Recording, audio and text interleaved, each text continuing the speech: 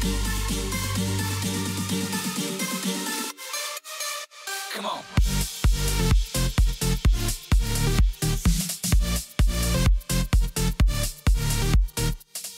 Yo, what is up guys, Punkerzz here, and today I am back with another Call of Duty Advanced Warfare tips and tricks video. And today, what we're going to be doing is the fourth and final episode of my series, Hardpoint Sith Spots. We're finally going to be doing the map retreat. Now, I've had a really fun time making this series for you guys. I hope that you all have been learning a lot about Hardpoint and the game as a whole. So I'm really excited to finish up this series. Now guys, at any point during the video you find yourself enjoying what I have to say, be sure to smash that like button, let me know that you enjoyed it. It'd be much appreciated and will let me know that my hard work has not gone unnoticed. So guys, I hope you all enjoy, and without further ado, let's get started.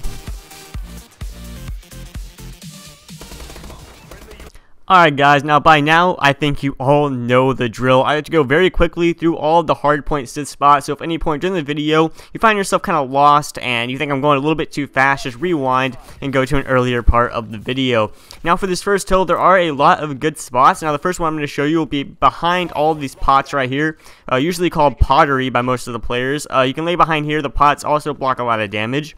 I like to sometimes take advantage of these red walls that line the hardpoint. You can lay down behind there for some cover, or you can lay down in the doorways of towels. You can use both of the doorways, and you can be hidden from a couple of good areas in this little place. You can also use this lamp if you want, kind of just a silly spot added in there. Now guys, not in the hardpoint, I like to use this spot right here to watch towels. Get up on here, and it can give you a nice advantage when trying to defend towels if you're not in the hardpoint.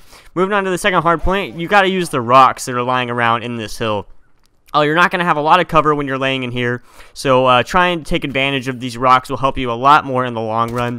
And the only advice I have is to keep switching up your spot. If you kill someone, move around. If someone contests the hill, try running around the turtle instead of waiting for them. You know, don't wait for them. Bring the fight to them. I think it will make you a lot better when it comes to reaction time if you're looking for the person, and will also help you kind of change it up, and it'll be harder for the enemies to know where you're coming from or where you're lying down.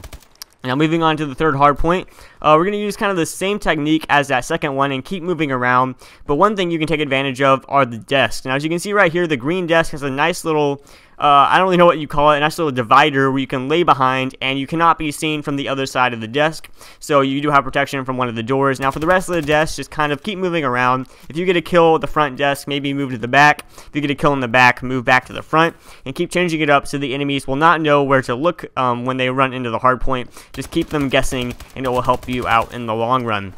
Now, moving on to the fourth hard point, we can take advantage of these outside tables right here that I'm laying down behind. These concrete tables are great for blocking a lot of bullet damage and can give you a lot of cover when you're laying down waiting for people to come in. Now, if you're inside the hard point, use these doors to block most of your body, or if you want, you can kind of use this outskirt and, you know, kind of head glitch the side of the walls. You can also sit on top of these doorways, although you will not be in the hard point, but it can be a great spot to kill people while they're entering the hill, as long as you have a teammate that's getting all of that good hill time. Other than that, like I said, keep moving around and make sure the enemy stays guessing on where you're going to be. Now on this last hill, there's really no cover in this hill, so I recommend laying down and watching one of these doorways, and have your teammate, preferably on the ground level, watch the other doorway. Or if you have an AR, you can look out the back like I was just doing. Or if you want to kind of stay passive and stay in the hill, you can lay down and watch the areas with a sub.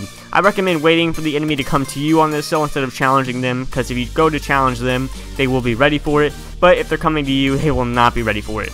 Guys, that's going to be it for today's video. Like I said, it went very quickly through those spots, so if you missed one or you kind of weren't paying attention, just rewind and go to an earlier part of the video. But guys, hope you all enjoyed the video. Be sure to like, comment, and subscribe if you did. Hope you guys have a great day, and I will see you all in the next video.